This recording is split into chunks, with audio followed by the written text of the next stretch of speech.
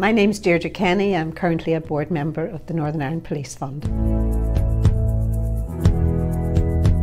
Okay, well, in addition to the usual governance stuff that any board member has, we have to look and make sure that the schemes that we're providing to our clients meet their needs. We meet once a month and we look at the policies, we look at the programmes, we look at our client feedback to make sure that what we're providing through the fund meets their needs and continues to meet their needs.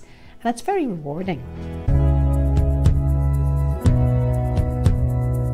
It provides a help across a range of areas. There's help for the carers of injured police officers, the parents of murdered police officers. There's bursaries for the children of those injured and murdered police officers to go to secondary level school and to university. There's particularly help for injured police officers with disability adaptations, anything they need to make their life happier and easier to manage. We also provide a recognition payment every year to all those clients of the fund.